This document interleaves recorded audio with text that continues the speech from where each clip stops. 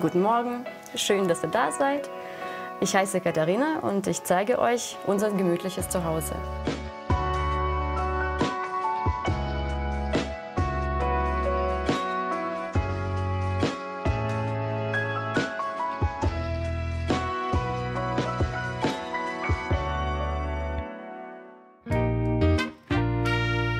So, und das ist unser Wohnzimmer.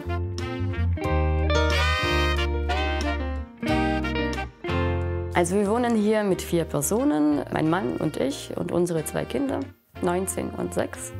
Das Haus ist 1964 gebaut worden. Wir wohnen hier seit 2013. Auch, dass wir hier Kompromisse eingehen müssen, war auch klar.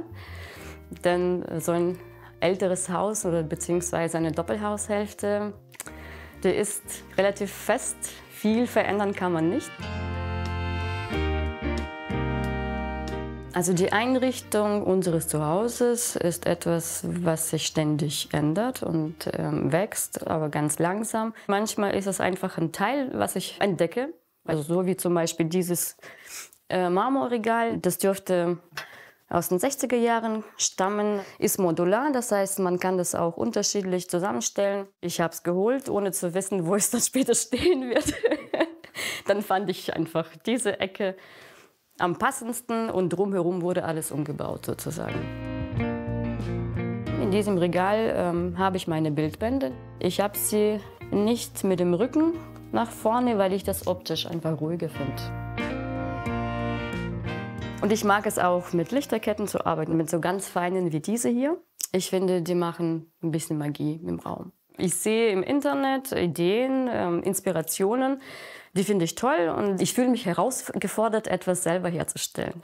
Und zum Beispiel diese Lampen, das Design ist von einem Berliner Unternehmen, soweit ich weiß. Kann man modular bei denen zusammensetzen und ich sah die, ich fand sie cool und dachte, ich probiere es selber mal aus. Da gab es zum Beispiel solche Lampenhalterungen aus Holz, die kann man ja bemalen. Und die Halterungen, die waren quasi eine eigene Kreation.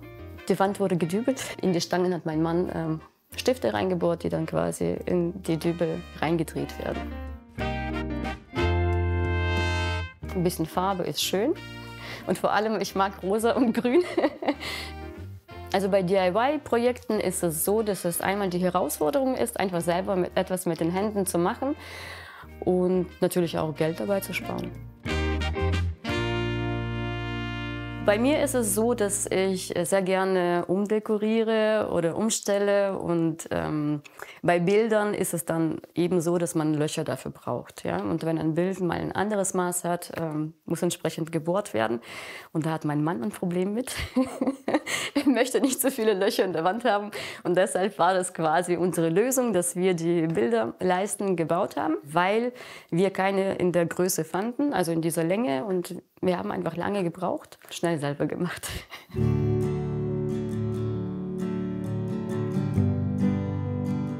Also vor 6 Jahren haben wir den Wohnwintergarten angebaut. Die frühere Fensterfront war ungefähr auf dieser Höhe und das Wohnzimmer war uns zu dunkel und auch zu klein. Und wie ihr seht, ist es richtig hell. Diese Tür, das ist eine Faltschiebetür, die lässt sich komplett öffnen. Das heißt, wir haben hier einen Übergang von Wohnen zum Garten. Und hier wird, wie ihr seht, gemalt. Da werden auch die Hausaufgaben gemacht von meiner Tochter. Und das ist zum Beispiel eine antike Schulbank, die ich unbedingt haben wollte, weil ich auch selber fotografiere und in der Fotografie gerne ja, nostalgische Bilder mache. Das ist eine Gründerzeitvitrine. Sie hat mein bestes Geschirr. Also das ist zum Beispiel eine antike Karaffe, Dessertschalen. Also die geben auch richtig schönes Licht. Müsst ihr euch so vorstellen, also wenn da zum Beispiel Kerzen auf dem Tisch stehen, dann wird es nochmal von hinten beleuchtet und das ist ja so magisch. Erbstücke haben wir leider keine. Wegen unserer Geschichte. Wir sind in den 90er Jahren nach Deutschland gekommen und da gab es jetzt keine Möglichkeit, viele Sachen mitzunehmen. Nun geht's zum Essbereich. Das Besondere am Essbereich ist vermutlich dieser Ast. War eine Notlösung, weil wir keine Lampe über dem Esstisch hatten, nachdem wir den umgestellt hatten. Also die Lampe verändert sich im Laufe der Jahreszeiten. Jetzt ist sie winterlich. Im Herbst hatte ich zum Beispiel Herbstlaub, also getrocknete Eichenblätter, die ich gepresst habe und aufgehängt habe. Sah auch sehr schön aus. Das ist jetzt im Winter unsere gemütlichste Ecke mit diesem Schaukelstuhl, der in der Parallelstraße zu verschenken stand und meine Tochter gemeint hat, den müssten wir haben. Also hier sitzt man wirklich gemütlich, vielleicht mit einem Gläschen Wein am Abend. Der Kamin war auch etwas, was mir besonders wichtig war. Am Anfang, als wir das Haus gekauft haben, war das die erste Sache, wo ich gesagt habe, die müssten wir haben. Eine der besten Investitionen überhaupt. So, und da seht ihr einen Baumstumpf. Das war der erste, der bei uns zu Hause eingezogen ist. Den hat mein Papa drinnen geschliffen und mir geschenkt. Und somit hat er quasi den Grundstein für meine Liebe für irgendwelche Baumstämme gelegt.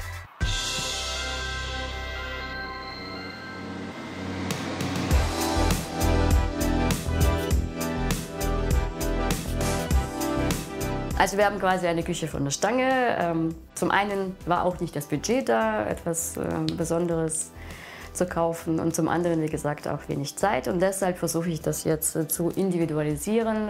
Hier seht ihr zum Beispiel meine Brettchen, die ich selbst zugesägt habe. Das war auch eine spontane Entscheidung, die Bretter so zuzusägen, also mit dieser Form. Es hat auch einen Hintergrund. Und zwar kann ich sie beliebig verlängern. Jetzt muss ich gucken, welche Teile miteinander verbunden werden. Eigentlich war das ein langes Brett. Das habe ich aufgearbeitet. So, wenn ich jetzt eine lange Tafel habe, könnte ich meine Brettchen so hinlegen, also servieren als ein langes Servierbrett. Aber für so ein langes Servierbrett bräuchte man eine größere Küche und deshalb ist es jetzt unterteilt. Diese Gefäße sind aus Rinde, also aus Baumrinde. Die habe ich aus Sibirien mitgebracht, also aus meiner Heimat. Und hier wird Salz, Pfeffer und andere Gewürze aufbewahrt.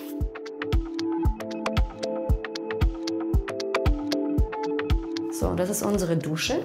Mein Mann hat komplette Fliesenarbeiten im Haus selber ausgeführt. Der Waschtisch haben wir auch individuell gebaut, also aus einer Bauplatte, die er dann befliest hat. Und da seht ihr wieder einen sehr großen Spiegel und der ist einfach dazu da, um den Raum optisch zu vergrößern. Wir haben natürlich noch ein Hauptbad und das zeige ich euch gleich.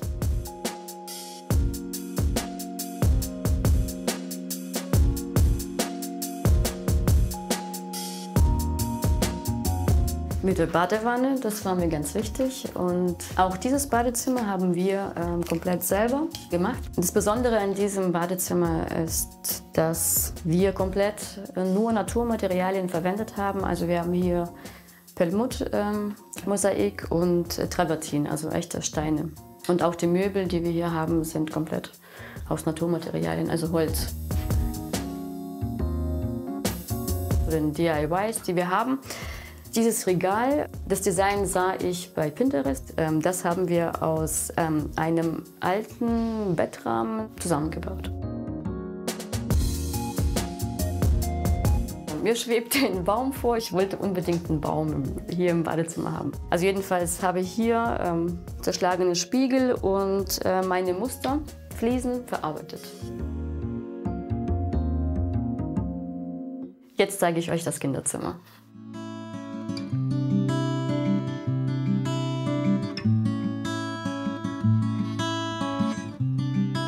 Das ist unser Mädchenzimmer. Ja, das Motto des Zimmers könnte man sagen, märchenhaft. Märchen sind auch ganz wichtig bei uns tatsächlich. Wenn wir mal eine Feier veranstalten, eine Kinderfeier, dann gerne unter einem märchenhaften Motto. Und zum Beispiel letztes Jahr hatten wir das Thema Aschenputtel und deshalb hängt jetzt auch diese Kutsche hier. Hier seht ihr Matrjoschkas, die kommen aus meiner Heimat. Die hatten wir mal geschenkt bekommen. Also finde ich ganz nett für Kinder und auch sehr dekorativ. Das ist die sowjetische Version von Winnie Pooh. Hier Cheburaschke ist zum Beispiel auch so ein Teil. Also ich liebe einfach Teile, die auch einen Teil meiner Geschichte wiedergeben. Ja. Den Baumstumpf habe ich selbst bearbeitet. Also hier war ein Ast gewesen und ich dachte, ja, passt eigentlich ganz gut für ein Gesicht von einem Bären und den habe ich bemalt.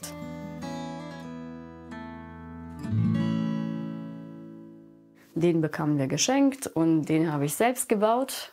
Das ist ein Untersetzer, also ein Spiegeluntersetzer. Das sind Schaschlikspieße und einfach kleine Fliesen, die ich draufgeklebt habe. Das besonderste Stück wahrscheinlich in diesem Zimmer ist die Lampe. Das ist eine venezianische. Die habe ich aber ebenfalls auf eBay Kleinanzeigen entdeckt und ich dachte, die ist so märchenhaft, das passt einfach perfekt ins Zimmer.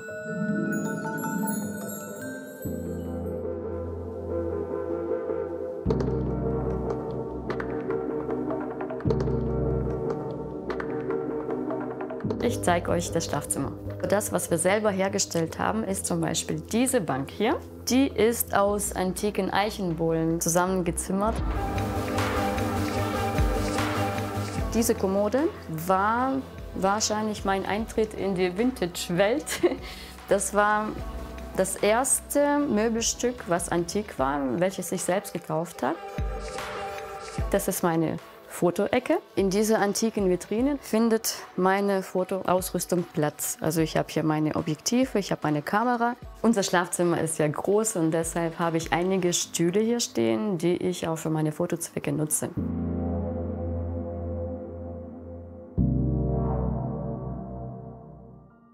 Und nun geht es in mein kreatives kleines Reich. Es geht hoch. Auf knapp 4 Quadratmetern.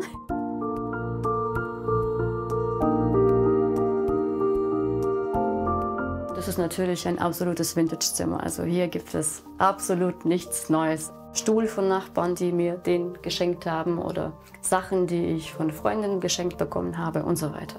Und an der Wand habe ich meine Petersburger hängen. Das sind alte Ölgemälde, die ich auch beim Trödler oder beim Antikhändler gefunden habe. Dieses Bild ist ein Bild, welches ich geschossen habe. Das ist meine Mama und meine Tochter. So, kommt mit. Wir haben noch einen Garten.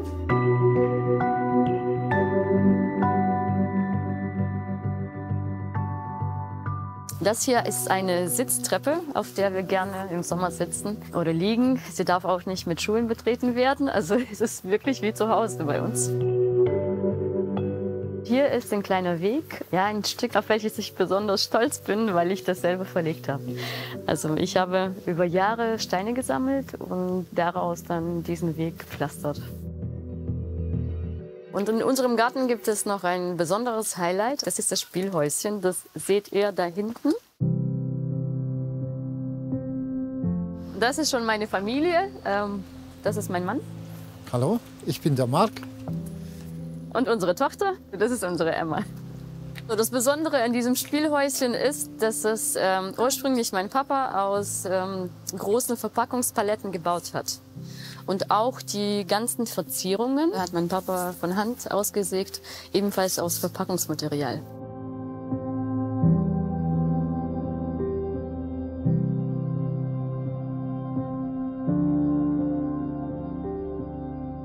Ja, nach und nach wird unser Zuhause immer gemütlicher. Da meine Frau sehr kreativ ist, denke ich, die Projekte werden uns nicht ausgehen. Es gibt keine Abende, wo wir nichts zu tun haben. Das war unser gemütliches Zuhause. Freut mich, dass ihr zugeschaut habt. Und wenn ihr mehr Videos sehen wollt, wie andere Menschen leben, dann könnt ihr entweder hier oder hier klicken und den Kanal abonnieren. Tschüss. Tschüss.